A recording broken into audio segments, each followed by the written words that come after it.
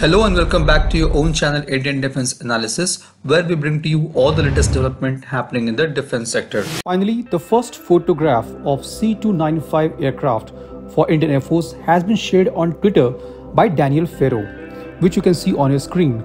The aircraft is being produced for delivery at Airbus Defense Factory at Seville, Spain. On 8 September 2021, the Cabinet Committee on Security had approved the procurement of 56 C-295 transport aircraft from Airbus. Few days later, that is on September 24th, the Ministry of Defense signed contract with Airbus for acquisition of aircraft with associated equipment. This is the first project of its kind in which a military aircraft will be completely manufactured in India by a private company. The total cost of the project is Rs 21,935 crore. The aircraft can be used for civilian purpose as well. The induction of C-295 aircraft will be a significant step towards the modernization of transport fleet of Indian Air Force. The order is also expected to go beyond 56, with more orders expected from Coast Guard and Navy in next few years. In addition, the aircraft is also likely to be exported in future to overseas customers. Now, as per TATA-Airbus deal, 16 of the 56 C-295 aircrafts will be delivered in flyaway condition directly from Spain within 48 months of signing of the contract, which means that the first 16 C-295 will be delivered between September 2023 to 2025, and Indian Air Force will start inducting these aircrafts from next year. Now, the remaining 40 aircrafts will be manufactured in India by TATA Consortium and delivered within 10 years of signing of the contract, that is by September 2031. Now, during the Defense Expo 2022, India has approved Quality Management System QMS for Airbus Defense. This is the first time that DGQA has given QMS certification to a foreign aircraft manufacturer. The certification of QMS is integral to manufacturing of C-295s in India, which involves full development of a complete industrial ecosystem from production of parts to assembly, test and qualification to deliver and maintain the complete life cycle of the aircraft. Now, on October 30th, the Prime Minister Shri Narendra Modi will lay the foundation stone of C-295 manufacturing project at Vadodara, Gujarat. Apart from making 40 aircraft, this facility at Vadodara would be manufacturing additional aircraft for Air Force requirements and exports.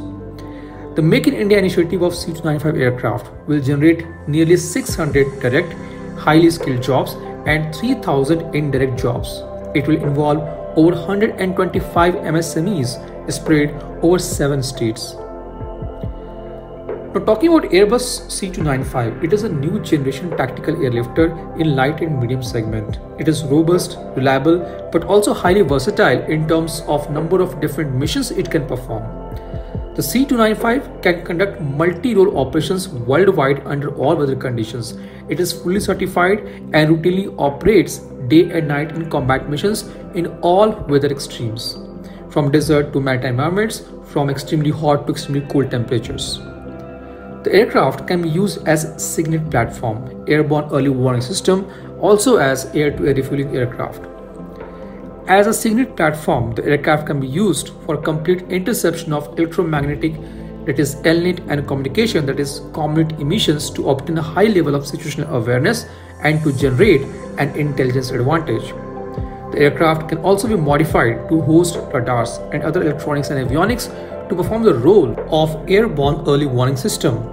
It can also be integrated with removable refueling kit, converting it into air tanker, which can provide up to 6,000 kg of fuel.